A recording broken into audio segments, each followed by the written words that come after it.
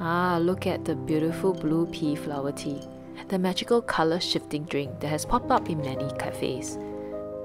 What if we could make watercolor with the blue pea flower? Well, someone actually made it. Wild Dot makes watercolor paints from natural pigments derived from plants and urban waste in Singapore. They also host art with nature experiences for people of all ages. The blue pea flower paint is on sale in their online store. I had the chance to visit the people behind Wild Dot at their workshop and garden, and I asked them a few questions about their special plant-based watercolors.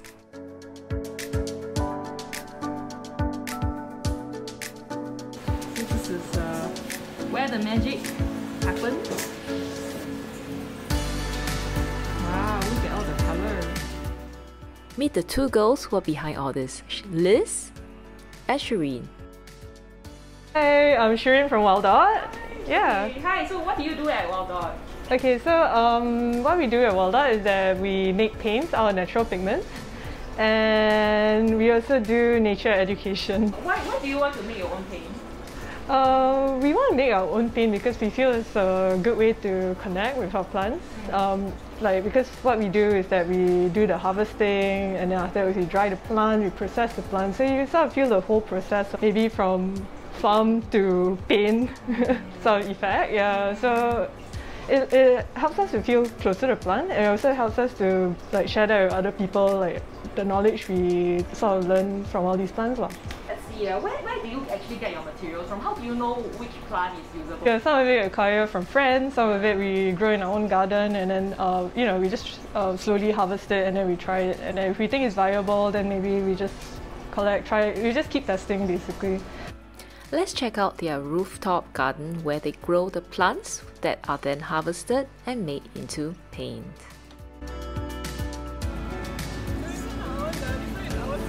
This is your garden? Is that a garden? What's that?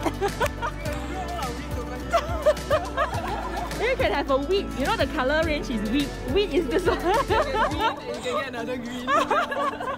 Oh. Hey, maybe you'll grow something special out of it. You never know. Yeah. Wow! It's a yellow color. That's a yellow cosmos flower. Oh, so pretty. We also use this for our ink making. Hopefully we can release one of it for one of the months. Wow, nice. Yeah. Can hopefully. I reserve? Can. What's really good? What's this? This is Roselle. You use this to make tea. It makes a very nice, refreshing herbal tea. It is like the Ribena plant also. Well, not like the plant that is used to make Ribena, but it tastes a lot like Ribena. Yeah. Was it like the Luo Shen Hua, is it? Yeah. I think it's the Chinese name. Yeah, Luo Shen Hua. Nice. Yeah. That one is like a bit sourish. Yes. And then the color is like super red one. Yeah, red. So we also try to get inks out of this. Where's the mango plant? This is the mango tree. The red ones are actually the newer ones. You can feel it's very it's soft. Yeah, versus the texture is like waxy. Yeah. So which one do you use to make the pigment? The green leaves. We try to take the older ones. And we just cut from the bottom. I see. So it will be like a yellowish green, like a green gold kind of color. Yeah. Okay. And this is your butterfly pea. Yes, this is the blue pea. I just recently harvested. Yeah, it's like how come botak? Got one here lah. There, here and there, one. Yeah, she harvested. She harvested so many of it. The ones that we harvested from the garden, then we just use that to make more paint. Oh, okay. So these are all the things that you have harvested. Oh yeah, these are all different stuff. Then where do you learn how to make paint? I think we learn how to make paint through trial and error. So it's not like something that we. Sure, you can Google it off the internet. There's a lot of recipes online. It's more of a matter of you keep testing things and trying to find that consistency both you and other artists can enjoy. Does it work all the time, or sometimes you just have to tweak it? Sometimes you have to tweak it. I think one thing about ink making is we have to observe our inks a lot because for example, boiling down inks, when you boil down different consistency, the color changes as well. Something more concentrated versus something more watery.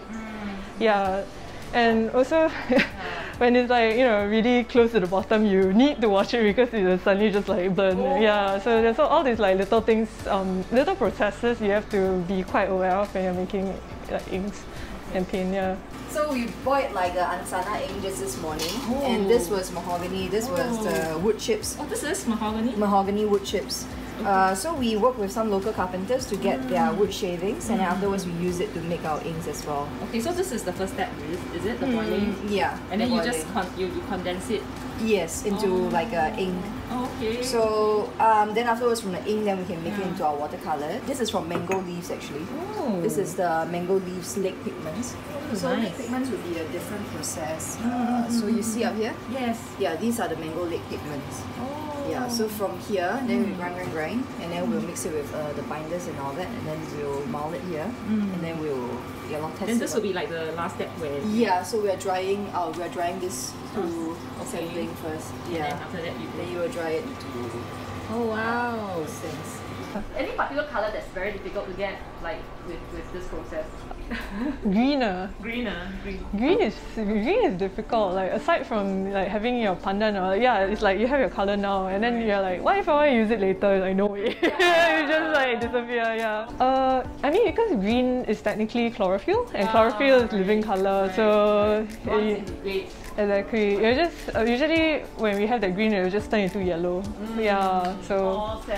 How is different your paint from what we can buy in the store? So I think the difference with our paints is that we feel that working with ink specifically lets us showcase the different diversity, like to show that the paint is kind of alive. Like when you add an alkali, the color changes. When you add an acid, the color changes.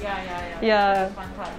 So I mean, of course, for those who enjoy that sort of experimental process, that's fun for them. But I mean, for those who are on the more professional side of things, they need that consistency, and it's like for clients, and then maybe perhaps it's better to stay with your commercial paints. It's just that because you need the work to be archival, you have to make it last forever. Which is totally understandable, but maybe perhaps for those who enjoy practicing or just practicing, where you just like go paper to paper to paper, that kind of thing, you don't really think about keeping it for long. This is something that you know won't like last forever. It's fine to you, like you really have that. The fun, you know that exactly. It's actually a process, right? Yeah. So how long can your paints last? Okay, so our palettes can last for, so far we kept one more than 6 months, is still fine. What can occasionally happen because Singapore, because Singapore is very like humid, mold may grow on top, but it's not unusable. You can still wipe it away and you can still use it. Okay, but if it's on a painted already, like maybe some colors might fade off, like. I mean, the colors will generally last you at least like 2-3 months. As far as I know, if you play with the acid and alkali, like what we realize is that citric acid, even though the color is very vibrant from the start, it fades off much faster than the baking soda, the alkali. So it might be very pink at first, but you'll just like wipe off very fast. It was an afternoon well spent as I learned a lot about all the different plants and how to make paints from them. They currently have 3 colors in the store: mahogany, angsana, and blue pea. I bought a pan of deep blue pea watercolor. Let's explore the color in the studio. The name of this paint is actually deep blue pea. The color is intriguing. It resembles indigo or bluish grey color. It is transparent and non-granulating. They have described the color as having medium light fastness, but I haven't tested the color long enough, so I can't comment on that. This paint has a clove scent, which I learned from Liz was what they use as natural preservatives. The most interesting property of this color is its interaction with solutions of different pH. It turns pink when acidic, and when you use an alkali like sodium bicarbonate, it gives you a yellowish green.